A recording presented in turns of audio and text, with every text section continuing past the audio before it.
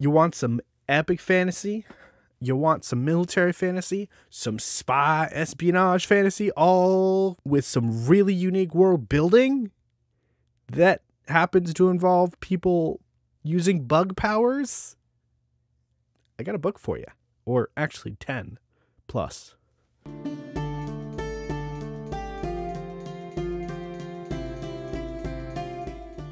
Hello and welcome, friends. Welcome to my channel. This is the Ponderings of Pete, and I am Pete. As you may have guessed, I'm sure it was not obvious at all. Today, we are going to be talking about a series that I read over a year ago, but it still kind of sits with me. We are going to be talking about another series by the man, the bug, the legend, Adrian Tchaikovsky. This man has definitely earned himself a place to be counted among my favorite authors list. Not only because the man is like a walking prose chameleon, but also because his worlds and everything are just so interesting and so unique. And this series, Shadows of the Apt, is no different. Let me get my notes out so I actually remember what I'm talking about. And let's get on with this. So, first off, Shadows of the Apt. Is this? Yep, this is the... Yep, cool. What is this book about? You got 10 books. Not just one book, 10 books. All of varying lengths and sizes. Some of them are like, 400 or 500 pages. Some are like 700 or 800 pages. But they're not all chunkers. This isn't like Malazan or anything along those lines. Plus, there's also a bunch of tie-in short stories, which there's, I believe, 4 books of those, which one of which is actually co-authored with a bunch of different people.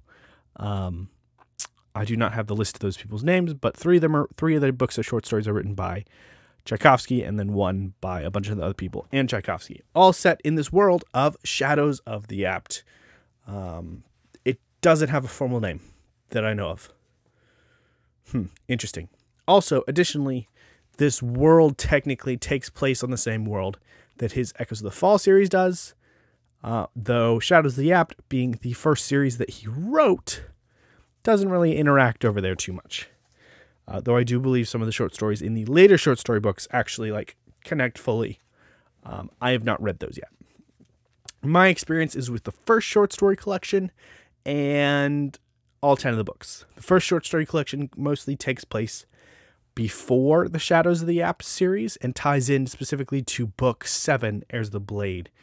There's a bunch of stories that tie into that because there's a specific there's a specific war that happened before this series happened. Anyways, I am getting off track. What is this series about? First of all, I think the first thing that comes to mind is that times they're just a changing. Times they are a changing. It's a series about a war. It's a series about a bunch of different what are called kindin, right? So you got beetle kindin, you got wasp kindin. These are races of people, of humans, whose ancestors communed with bugs, and they have some bug-like powers called the Art now, and I'll get more into that later. This series is about war with cities, city to city, nation to city, nation to nation, to that type of deal. And you got themes of imperialism coming in here, and it's kind of about how does technology change, how does life change, how do characters change over the course of this long, drawn-out war. Advancement of tech is a really big thing with this, how war drives the advancement of tech in its own specific ways. You have this story is kind of set what feels like at the end of an industrial revolution, where the Beatles have kind of taken over as the leaders of industry, at least in a certain part of the world that we start in. And you're getting more and more technological advances like steam engines and stuff like that, and airships and all this other stuff that is happening. There are things play around with electricity, all this sort of these technological improvements that are really cool. And of course, it's also about how the politics changes over time as well within these different places that we're in. There's one specific character, Stenwald Maker, who is a central character of this entire series. How his life changes is really emblematic throughout the entire series, because when you meet him in the first book, he is a Cassandra to the city of Collegium. He's like, look, this is coming. This Wasp Empire, they already took over some other cities. They're coming for us.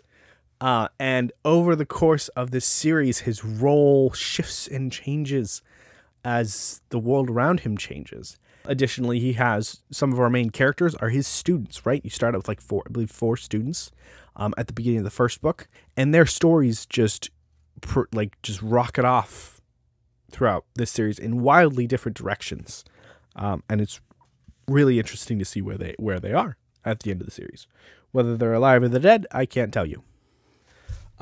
So I just mentioned 5 main characters. Is that all? No, not really. There is a 6th called Thalric, who is an agent of the Lost Empire. He is also a main character throughout. And then there are other people that weave in and out throughout the story. I would say that this is actually kind of one of the weaknesses of the first 4 books, because he tries to focus on these 6 main characters a lot. And it kind of splits, it splits the focus because he's not able to fully tell stories for everybody. Popping in about structure, after the first 4, which is kind of like a complete arc to this series, the structure of the different books really changes. The next 3 books they're more character driven by like 1 or 2 characters rather than more plot driven like the first 4 books. And then by after the 7th one, so 8, 9, and 10, those are very much more plot driven books where he kind of zooms out, not necessarily zooms out. He adds in more characters. There's more side POVs, and he's kind of telling the story of the war again. I do think that 8, 9, 10 are a lot better for what he did. You can tell he grew as a writer from going to the first 4, which felt sometimes all over the place, but with some really, really great moments. And then the next 3, which were very focused on these specific characters, him developing these characters and us staying with these characters that we love. And then the 8, 9, 10 of just like, all right, let's bring it all together and go at this again. It was really that's one of the aspects of the series that I really love about how he split it up so that it wasn't just like dragging all along, but it feels like there's different arcs to the series.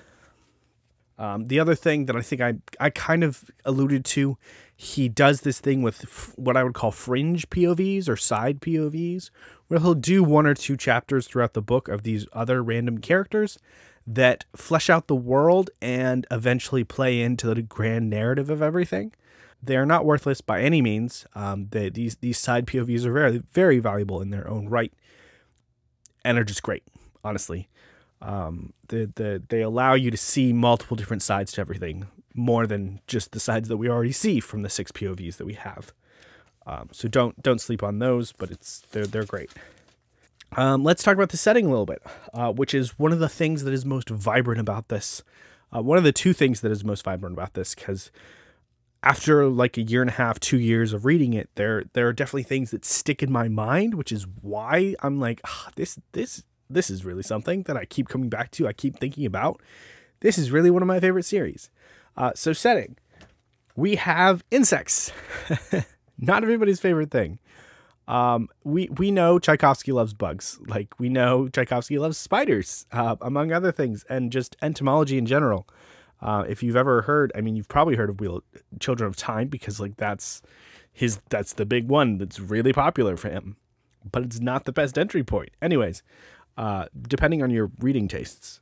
Bugs. Are there a lot of bugs in this series? And the answer is no. There are some giant bugs, right? So the scorpion kindred rides scorpions, and those pop up every once in a while, but very rarely. There are some scenes with some giant mantises. And then there's mentions of big wasps, big ants, other things like this. But outside of maybe the mantis scenes, I don't think there's anything that is crazy in terms of bug content.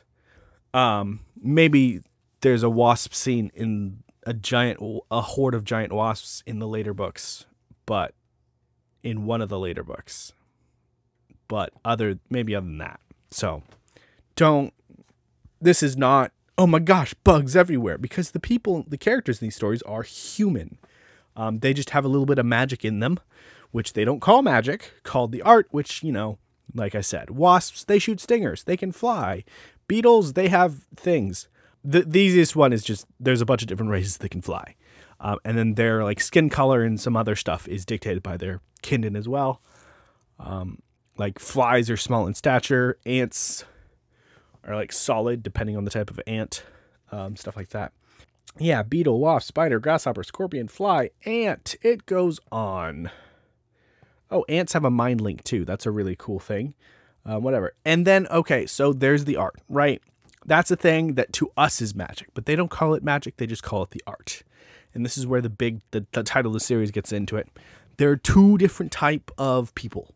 You have people that are what is called apt, which are able to use technology, right? They are engineering-minded type of people that them and their kindred sometimes, they're really good at making things, or they can be really good at making things.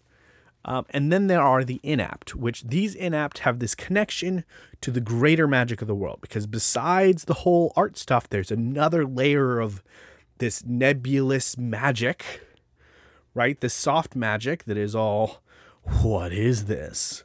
That the inapt are able to connect to. Downside is the inapt can't operate technology to the point of like, there are inapt that cannot open mechanical door handles. It is that like extreme. And then the apt physically cannot, like mentally cannot process the fact that magic exists. And this is like, there are two characters. There's an inapt and an apt that are kind of like together, sort of, that like it's difficult for them because one of them literally cannot acknowledge that magic exists. He can't process it, but he has to trust her because he just has to. It's really interesting. And this is one of the other big push and pull themes of the series of just the coming of the age to the apt. Because this is kind of like the Industrial Revolution was the apt inventing the crossbow, the Beatles inventing the crossbow and overthrowing their masters that were enslaving them. Apt versus inapt is very, very much a major theme of this series. Not like versus inapt, but like, I don't know. It's not like direct head-on versus, but it's just like the push and pull of the different cultures / sensibilities. But yeah, as I alluded to, there's a big, rich history in this series that is alluded to, talked about, and kind of you see all these different places where different kindred live and how they live together, how they live apart, how that affects their politics. Like there's a lot of really great stuff with the world building here. And then I think that's it on my notes, but what else? I think the battles are super, super vivid for me with Tchaikovsky. This is where those fringe POVs really come in handy. So you have POVs from our main characters and then other people's side characters throughout the battle that are just giving you all these different perspectives, and really fleshing out all the individual sides of the battle and showing you what's happening. This happens many times throughout the series. I won't tell you how many, but there are some sieges and some air battles because eventually we do get airplanes in this series, which is really cool. I love it. They sit, like these battles sit with me and I remember them and I can replay some of them in my head. It's really cool. And there's sacrifices and tragedies and victories and all this other jazz that happens in battles. You know, it's just so great. I really love this series. If you have time, pick it up. Like it's not, you can start with the first 4 books, see if you like them, maybe read Scarab Path, the 5th one as well, and see how it changes and be like, maybe I can get on board with this. I think Tchaikovsky is a really good writer, and this is kind of like, this is a really underrated epic fantasy series. Like I said, like you have that objective, I don't know, there's so many things about this series that there's a lot of people out there. I'm like, why haven't you read this? Why isn't this popular? But it's just really good. I do have a spoiler discussion and a non-spoiler ranking of all of the covers, because there's a lot of them, that I did with my friends Anitha and Benghis Khan. They've been really great. And they both read it around the same time I did. And it was such a great journey. Please read this. It's great. I think that's all I have to say. Good night.